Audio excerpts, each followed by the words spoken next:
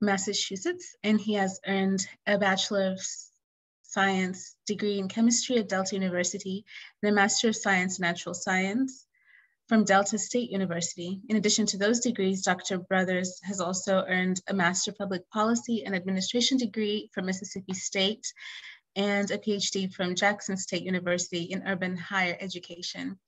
Dr. Brothers currently serves as an Associate Dean in the Graduate School and Director of the Office of Inclusive Excellence and Professional Enhancement.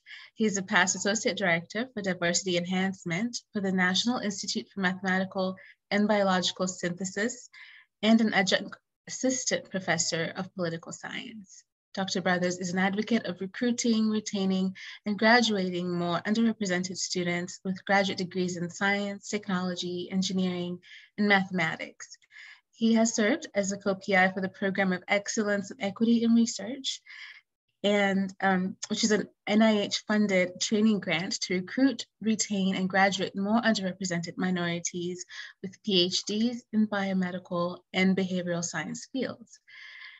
Before arriving at the University of Tennessee, Knoxville, he served at the Peach St. Louis Stokes Alliance for Minority Participation,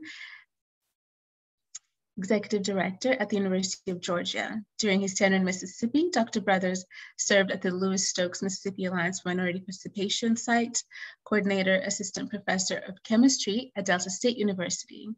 He also worked at the Mississippi State Chemical Laboratory as an herbicide, pesticide residue chemist, and a laboratory project director for the Analytical Food Safety Laboratory, located in the College of Veterinary Medicine at the Mississippi State University.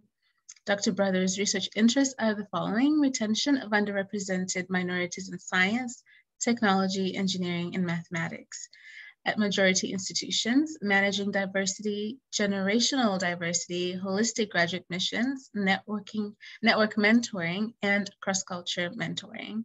And so that is the topic for today's seminar, is cross-cultural mentoring. And I will hand over the floor to Dr. Brothers to take it away. Well, thank you for that gracious, I guess you could say, description of my work. And I'm most appreciative that anytime I hear it, I'm like, man, I must be getting old at this point. But thank you nonetheless. Welcome, everyone. Thank you for your presence this afternoon at 2:03 p.m. I hope that your research thus far this summer is going well. Summer research is an exciting opportunity. So I've been asked today to give a presentation as it relates to cross-cultural mentoring. Before I get into the presentation, I will say that the presentation itself will consist of some language and dialogue around diversity itself, and then we'll have some discussions about what mentoring is, how mentoring can be defined. We'll talk about some phases of mentoring as well. We'll talk about mentoring relationships, and then we'll delve into exactly what cross-cultural mentoring is. And so I'm going to share my screen real quick, and we will move forward with this presentation. Okay. And so before I start, I would like to say, when I think about diversity, I view diversity in many respects like a living library.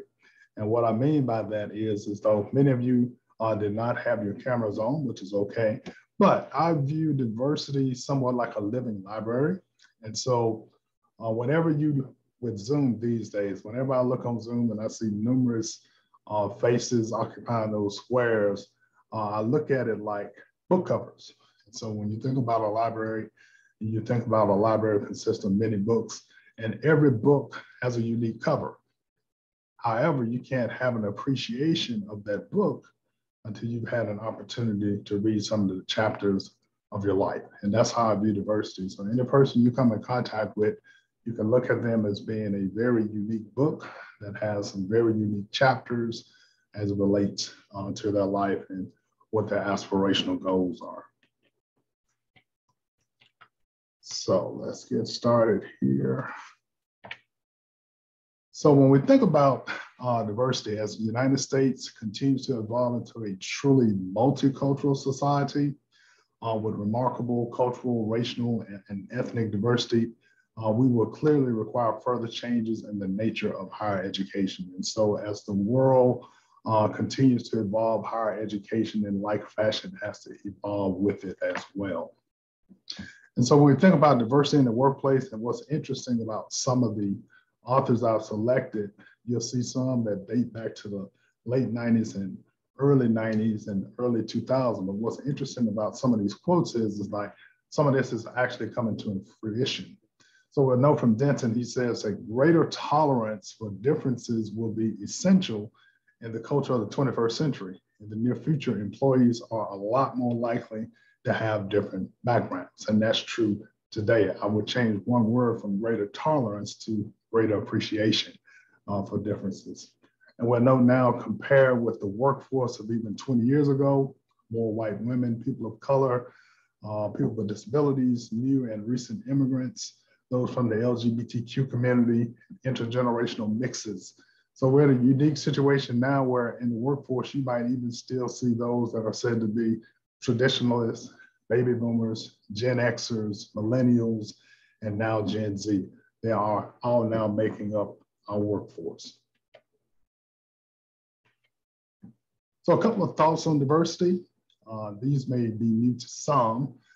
Diversity needs to be conceptualized not only from the perspective of access, that is admissions, recruitment, and financial aid, but also and equally importantly, from the perspective of the campus as a learning environment for different kinds of learners. So the idea when we think about higher ed, we cannot narrow the focus for one type of learner, but we try to make sure that it provides a learning environment for all the different types of learners. And we'll also note that the challenge of diversity is not simply to have it, but to create conditions in which its potential to be a performance barrier is minimized and its potential to enhance performance is maximized. So one diversity as it relates to, one definition as it relates to diversity from a higher ed perspective. Diversity in higher education is a systematic blending of academic programs, recruitment, retention, policies, and curriculum that provide college students with an enriched multicultural environment for learning. So we'll note here from a higher ed perspective, our intentionality as it relates to our academic programs, how we go about recruitment, how we put mechanisms in place for retention, the policies that are established, the curriculum that's in design is for the purpose and intentionality of creating a multicultural environment for learning. So when we think about mentoring, there are two terms we often hear. We hear mentoring and we hear advising. And these two terms are not synonymous with each other. They're actually different. So we know that genuine mentoring involves a far deeper relationship with the student than is just the role of advising the student. And we'll know that advising is in fact a role of mentoring, but not the mentoring process itself. So mentoring often involves career socialization, inspiration and belief in each other, and promoting excellence and passion for work through guidance, protection, support, and networking. And you note here this definition said is inspiration and belief in each other. And we're going to learn later that when we talk about mentoring, it's not a one-directional relationship. It's actually a reciprocal relationship between both the mentor and the mentee. So Healy defines mentoring as a dynamic, reciprocal relationship in a work environment between an advanced career incumbent, defined as the mentor, and a beginner, protege and mentee are often used synonymously, aimed at promoting the career development of both. So what that tells us, both the mentor and the mentee contribute to the mentoring relationship. Oftentimes, students feel that they have nothing to add to the mentoring relationship because often they see the mentor in a position of power and authority. But we'll note that from a dynamic reciprocal relationship standpoint, there's an expectation that both the mentor and the mentee will contribute to this relationship. And this is made possible because when we think about what could a potential mentee add to a mentor, Well, if we thought about it, say, and we mentioned it earlier, from a generational standpoint, you might have a mentor that's a baby boomer or a Gen Xer, and you might be a Gen Z. Well, because of those generational differences, there's something to offer. Or you may have served in the military. And so from a professional standpoint, there's something that you could provide and add to the knowledge base of that mentor as well. Oh, let me go back one. So when we think about mentor roles, and there are several roles of mentor, this is not an exhaustive list. So when you think about mentors, they can occupy the role of a listener or supporter. They can be a resource person, they can be a champion, they can be a strategist, they can be a role model, they can be a sounding board, they can help you make lifestyle and image makeovers, they can be a coach, they can be an advisor or a guide. And I can assure you, if you ask most mentors to occupy all of these different roles, they will probably run from you. And so one idea is the idea of having a network of mentors. In other words, you're not trying to identify this one-all, be-all person to occupy these different roles. And I encourage students to create what I call a board of directors as it relates to mentoring networks. That is, you identify various mentors that are on your team or your board of directors for the purpose of helping you accomplish your aspirational goals. So when we think about mentoring relationship, there are actually 4 phases. There's an initiation phase, there's a cultivation phase, there's a separation phase, and there's a redefinition phase.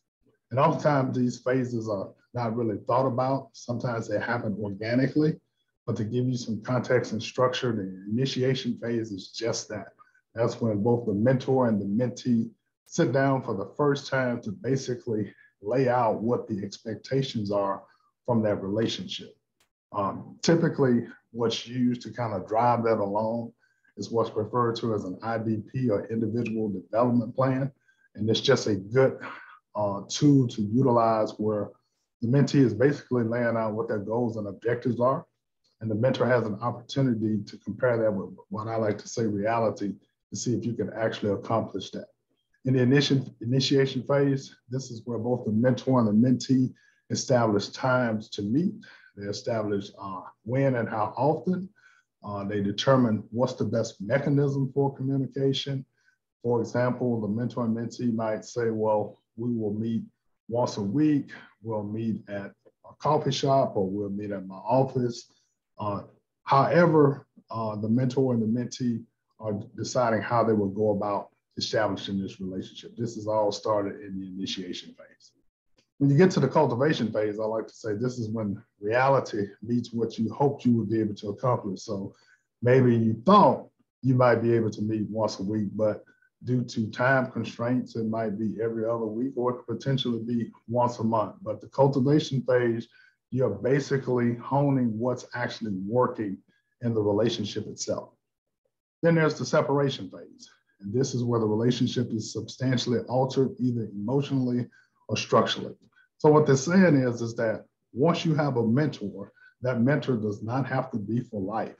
And so a mentor could be for a week, it could be for the duration, say, of the summer research program, it could be for a month, 6 months, a year, but it does not necessarily have to be for life. And so when the mentoring relationship is no longer beneficial for both the mentor and the mentee, then you have the option of separating. And so, and hopefully it'll be an amicable separation. But the idea is that you're not tethered or held to be with that mentor for life. Then you have what's called the redefinition phase. And so in the redefinition phase, both individuals continue to have some contact on an informal basis in order to continue the mutual support created in earlier years. So an example of this would be my mentor, Dr. Joseph Stevenson. He was the executive director of the PhD program that I completed. And so while I was in the program, once again, my interest was always recruitment and retention of underrepresented minorities in STEM. And so once I graduated with my PhD and started really working in that arena, then my mentor would contact me if he had a situation where he was trying to either figure out a problem or identify best strategies for recruitment and retention of underrepresented minorities in STEM. So at this point, our roles changed. So rather than me being the mentee, I became the mentor. And so therefore our relationship had been redefined. And so this also takes place. So once again, the 4 phases: the initiation phase, the cultivation phase, the separation phase, and the redefinition phase. And so looking through these lenses of these different phases gives you context as the relationship evolves. So in mentoring relationships, the basis and purpose of the relationship is the guiding, advising, and supporting of the protege's growth. And I'll add here, there should be caring, mutual respect, trust, and regard in both parties. There is a transfer and sharing of information, tips, and expertise in the process of mentoring. And then lastly, the mentor helps the protege learn and integrate into a new role or stage of personal, academic, or professional development. When we consider some new paradigms in mentoring, we note here from Dietrich and Watson, perhaps the best way to deal with differences in our increasingly diverse world and the world of mentoring female, minority, and international students is to change the present structure. And I may mention earlier that the higher ed structure also had to alter and change as the world alters and changes. Kochen here posits that the context of mentoring includes the cultural mores of the individuals involved and cultural aspects within the organization and society in which they are functioning. And then connectedness and belonging are critical to academic achievement. It is vital for universities to provide a high quality mentoring experience. And so we'll know for any student, if there's no sense of connectedness and belonging, then most likely that student will not persist. So mentoring plays a vital role in assisting and helping students feel this connectedness and belonging. Some barriers we note to success in higher education, and these are not uncommon: racism and discrimination, alienation and isolation, and then access to resources and information. And mentoring can help students get through some of these barriers as well. So when we talk about cross-cultural mentoring, navigating a multicultural environment requires mentoring from a cross-cultural context, and David and Foster Johnson argue that a major flaw of traditional mentoring programs is the exclusion of differences between racial and ethnic groups.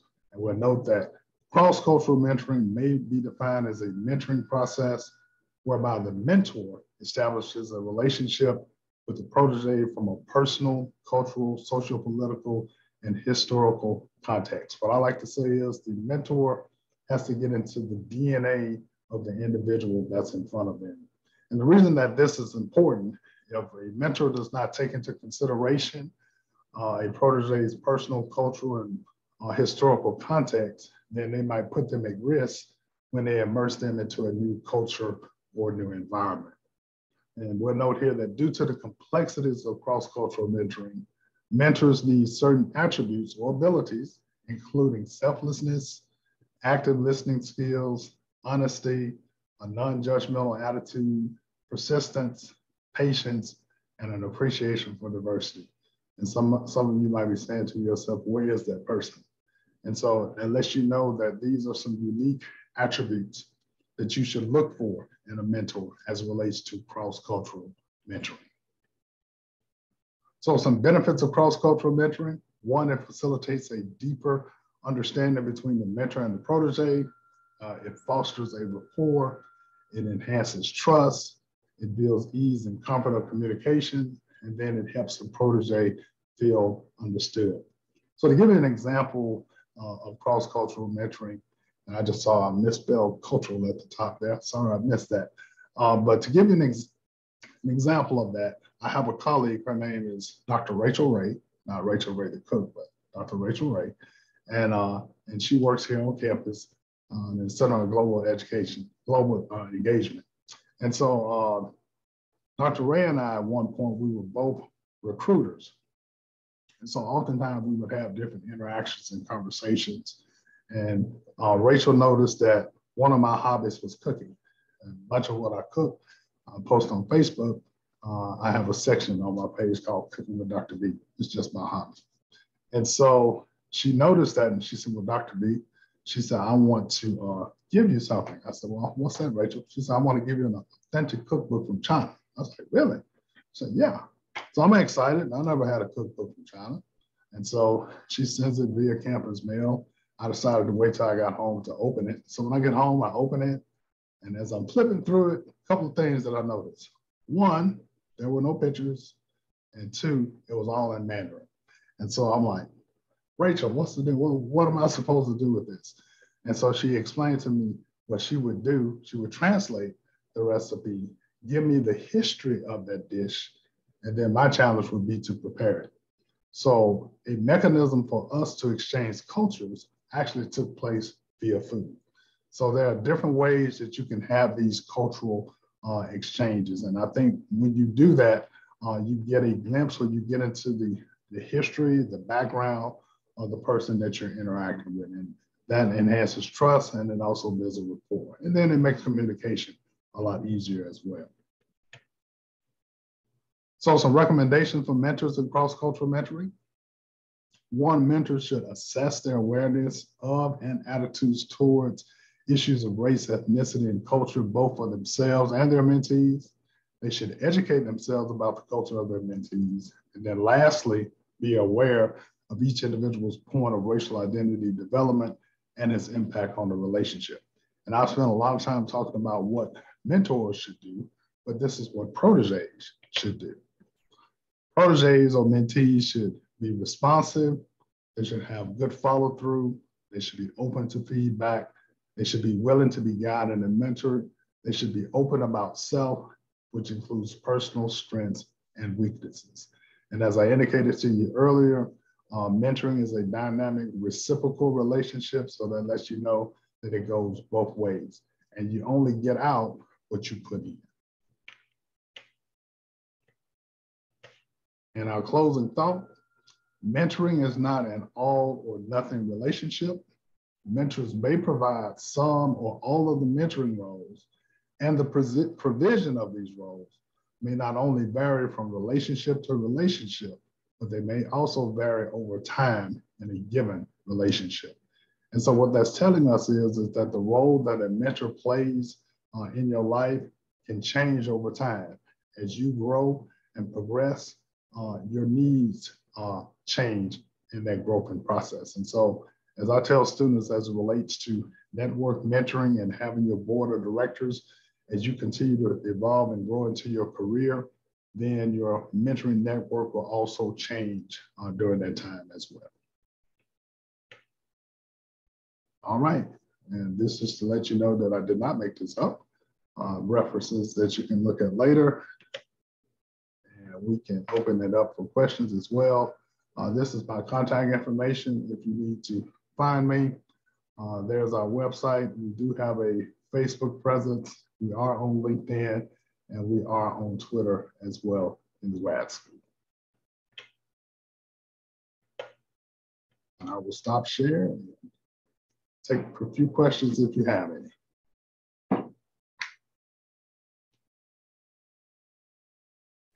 Sure, I have one if you don't mind. Absolutely. How would you suggest going about finding mentors? I guess outside of, doing the research program this summer, how would you go about finding kind of that network, finding multiple different mentors? I think the way to find multiple different mentors is using existing ones that you have.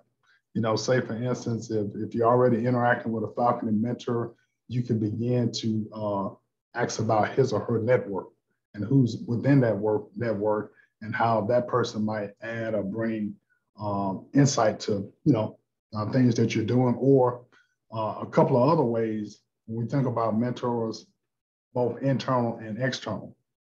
So here this summer, you'll probably come in contact with a lot of quote unquote internal mentors, but they can also lead you to some external mentors as well. I think there's benefit in interacting with as many people as you can during this summer research program, because keep this in mind, for every mentor that you have, they have a network, and their network can become your network. So I would just encourage leveraging the opportunities that you have to interact with your current mentors and then explore and see what mentors they have that could benefit you as well. Thank you. Oh, absolutely. Good question.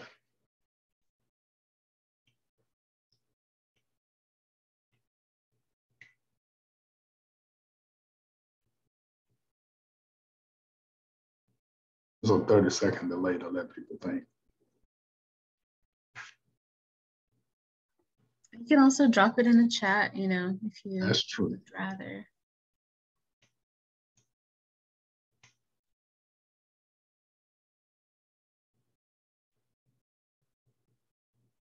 I guess I asked this question: does everyone have a mentor?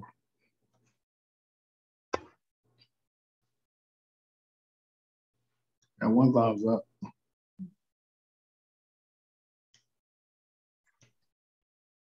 Two thumbs up.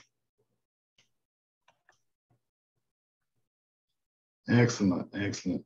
The other question I would ask: do the phases of mentoring relationships help you now? Have you ever been exposed to those phases of mentoring? And now that you have, do you think that would give you some additional context now when you interact with your mentor?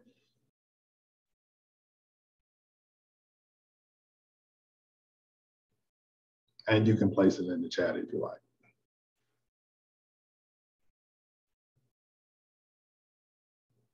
I think, at least for me, it's not really something that I've ever thought about. I mean, I've known my mentor. He was a professor of mine from a previous semester, so I've known him for a little bit. But it's not really something I thought about. So just having that context and that structure, I guess, kind of makes it seem. I think the point that you made about me being the mentee, not really feeling like I contribute anything to the relationship, has been something that I've felt. But kind of having, like I said, the point that you brought up about myself being able to contribute to the relationship kind of makes me think about it in a different way. Excellent. And that's an important point. And I think, to me, that comes from an old paradigm as we think about mentoring, that it has to be that all the knowledge and the expertise resided in one place and that the mentee had nothing to contribute. And so I think it's just the opposite because we're all, unique individuals, and we all have something to bring to the table. And despite, where you may be academically, and I think that's the dynamic that students struggle the most with, even when you get to graduate school, there's that question in the back of your mind, what can I possibly contribute to this professor? They're published, they got grants. Here I am, I just finished my undergrad degree and my master's degree. What can I contribute? And I felt that myself because my mentor, he had 5 degrees, he was provost, he was published scholar, author, and I'm sitting there wondering, what is it that can I possibly contribute? But we also have to keep this in mind too. Even when you get a PhD, you don't have all the knowledge that's out there. You have one slice of all the knowledge that's out there. So there's always something that you could potentially contribute. But more importantly, you look for opportunities to have these exchanges. So it could be a generational exchange, it could be a professional exchange as well, or it could be a cultural exchange. So look for those opportunities to have those exchanges between your mentor and your mentee.